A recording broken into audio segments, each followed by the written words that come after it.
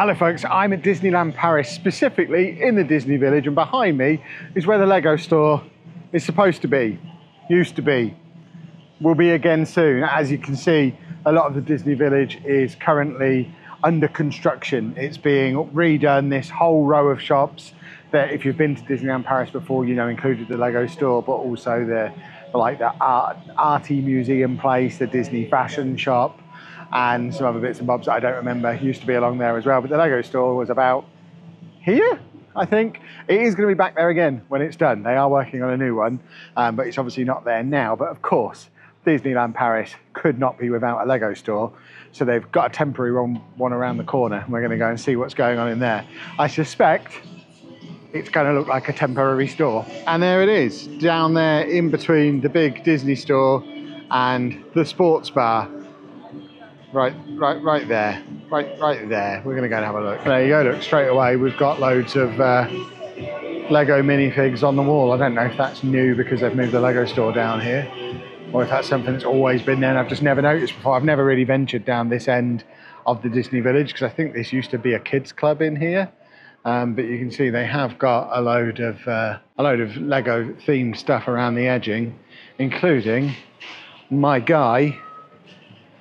We've got minifig Donald Duck, which I'm very excited about. So this is your full view of the store. As you can see, very much a temporary store. We have no pick-a-brick wall, and there's not really any of the display stuff. We've got a Mickey Mouse over here, so we'll come and have a look at the Mickey Mouse. But other than that, there's not anything that particularly makes it stand out as being part of Disneyland. There's going to be lots of cool stuff at the new store when that opens up. So this is 58,000 bricks worth of Mickey Mouse, and then we've got the window display stuff. So all of the new sets. We've got the Legend of Zelda Deku tree, which Anna doesn't want. She says she doesn't like the look of it. She says it looks weird. She loves trees and she loves Zelda, but doesn't want that set, which saves me €300. She has got that. She hasn't built it yet. And of course, Barad-dûr. I didn't realise Barad-dûr was open back like that. I assumed for the price and the size of it, it was like a fully enclosed thing, like the big Marvel stuff is. I mean, I'm not a Lord of the Rings guy. I've never seen it from the back, but I'd be a lot less likely to buy it with an open back like that. So I'm not expecting there to be any exclusive stuff or anything like that in here. What I would like to see, if I can stumble across it, is something Disney themed that I can pick up while I'm here, just so that I've got myself a little bit of a Disney souvenir. When we've been traveling and going to Lego stores earlier in the year, that's what we've done. Got myself a Vespa in Rome. I got a London phone box in Edinburgh because there was a phone box that looked like that outside the hotel we stayed in Edinburgh. So I do like to have a kind of themed Lego souvenir when we do our traveling, but this is just the current Lego City range, of which I have most of it already. I didn't realise just how much of the current Lego City range I'd already got my sticky little fingers on. They've got a little bit of Ninjago in here as well. Not a load, but a little bit of Ninjago. And then some Speed Champions, which I tend not to buy these from the Lego store. I usually like to pick these up from B&M, where we can get them on a little bit of a discount. I mean, if they had like a really, really French one, and we could do it as a Paris souvenir rather than a Disneyland souvenir, I would go for a Speed Champion, but they don't really have anything.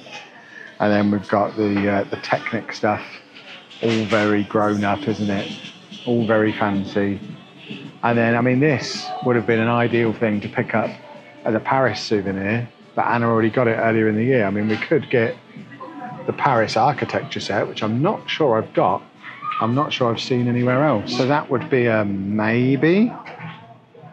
I've got a few of the other architecture sets as well. And then they do have a bit of a Disney display. So we've got some of the newer Disney sets, the Simba and the Stitch sets, and then the little mini castles that they've got at the moment. I think we've got all of these already as well. I've certainly got those two. I think Anna's got that one. I don't really like the ones that don't have minifigs with them. And then, of course, the big Disney castle, which we built on stream. And then, because France, the Eiffel Tower, which I can't be taking the Eiffel Tower home with me. Quite apart from anything else, I don't think I can fit that in the car. It's over 10,000 pieces. It's enormous. It's over 600 euros. That would be bonkers picking that up. I'd be so interested to find out how many of them they sell in this particular Disney store, Lego store. Because if you're coming all the way to Disneyland and you leave with this, I've got to know the thought process. So coming around to some more of the Christmassy stuff that's come out recently. We've got all the advent calendars. There's the phone box that I picked up when I was in Edinburgh.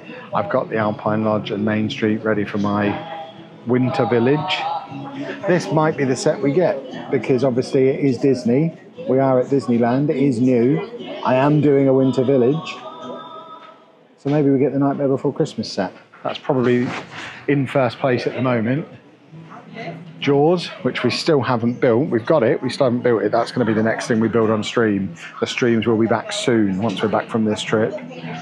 Likewise, what I was saying before about the Eiffel Tower, they've got Titanic in here. What an insane thing to have here. I can almost understand the Eiffel Tower because we are sort of in Paris, but that is bonkers. If you're buying that here, you're a maniac. And I need to know your story. Bumblebee, I still don't have. And then we've got all the Star Wars stuff. Obviously, there's a lot of Star Wars in general at Disneyland Paris, so quite a big Star Wars and Marvel section, including some of the newer stuff, like the Dark Falcon. Have they got that cool little droid set that I like? I don't think they've got it, which is a little bit of a shame. But they've got the smaller version of R2-D2. C-3PO, which Anna has built, but doesn't want the R2-D2 to go with it. If I was going to choose between the two of them, that looks much more fun. I don't get why she chose that one. It's mad. And let's face it, it's not like she even had to choose. She gets so much Lego, she could have easily got both of them. And then we're into Marvel, so we've got the Advent calendar, Spider-Man down the bottom there, the good old Avengers Tower. See, that would be a cool thing to buy here if I didn't already have it.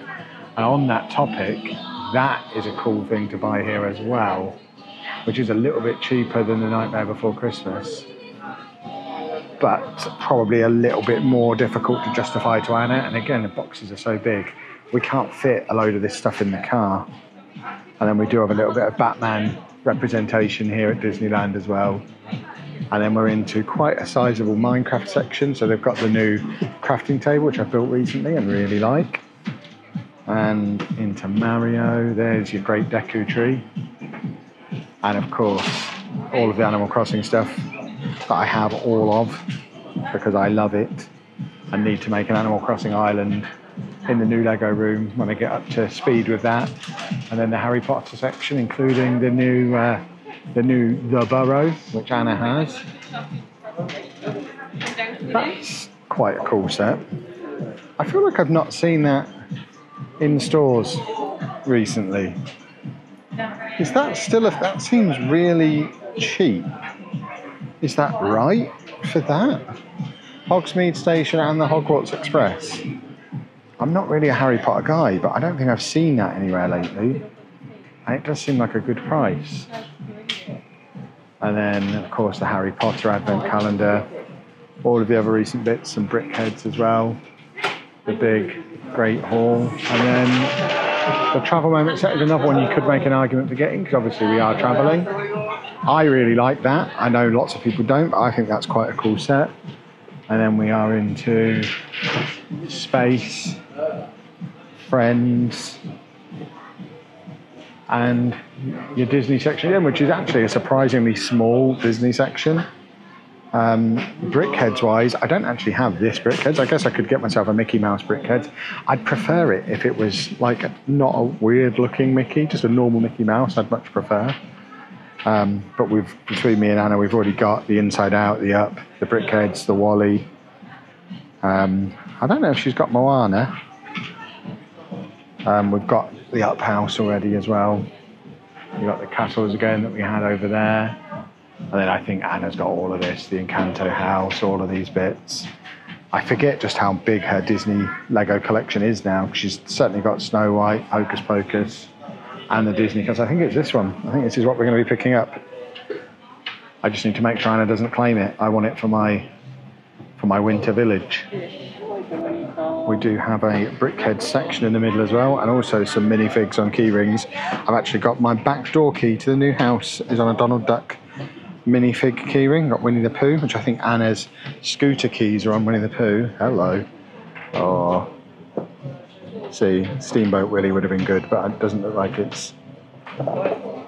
So it's mini Steamboat Willie on offer when you spend €100 on Disney and Marvel. Is that, am I reading that correct? It's in French. If we can buy The Nightmare Before Christmas and get a Steamboat Willie gift with purchase, that'd be outstanding. That makes it all worthwhile. And then some more of the superhero stuff. And then the Star Wars brickheads. Still hunting for any kind of exclusive gifty stuff. Doesn't look like we have much in there. They've got the new minifigs in, which is nice. And some of these pretty flowers. So that one's out of stock, which gives me hope that they might have the Steamboat Willie. If they do, that's an amazing find. And then I've got some of the adult sets again. I think Anna's got most of the botanical stuff already. She loves all this. She's a big fan. She's even got that Kingfisher already. Interesting. And we do have a little builder minifig section as well. Well, folks, exciting times. So I did get the Nightmare Before Christmas, and they did have the Steamboat Willie gift with purchase. So I'm fairly confident that hasn't appeared as like a general Disney thing while we've been away. This was a gift with purchase a while ago, I think. That they obviously kept some by here at Disneyland, and it is just on Disney and Marvel purchases over €100. It kind of made my decision for me which set I was going to get. Got the Disney set, got the really cool gift with purchase with it as well. Very happy. Insider points in there too, plus passport stamps. I don't have my passport with me, it's in the hotel. So I'm going to go back and grab my passport, come back and get my Disneyland Paris Lego passport stamp as well, which we'll make sure we get before we get home. But that is a result. The gift with purchase makes that all worthwhile. I think the actual set itself was slightly more than it would have been if I'd have bought it in the UK. I put a thing on TikTok the other day talking about the price of it, and yeah, I think it was slightly more expensive in euros than it is in pounds. But like I say, that gift with purchase makes it all worth it. Very happy with that. So now all that remains for me to do is sneak that gift with purchase back into my hotel room without Anna seeing it, because I know full well if she knows it exists, she's going to claim it. So we all have to agree we never saw it, we know nothing about it. Kev's had it for months, don't remember where he got it. That's the party line, that's what we're sticking to. But I think that wraps up this, very whistle-stop tour of the Lego store here at Disneyland Paris. Like I say, the main one will be back soon. I imagine we'll be here again next year. We like an annual trip to Disneyland, and I imagine by then we'll be able to show you the new all singing, all dancing store, which will be just along there because that's where the old one was, and I think it's just slotting into where the old one was. But if you have enjoyed this video, please make sure you leave a nice big thumbs up on there for me. Subscribe to the channel for loads more Lego content. And now, by the time you're seeing this, we're either home or on our way home, so we really are going to be able to get the content coming out more regularly on this channel again. So thank you for bearing with us over the house move and the travel over the last few months. The content starts again here.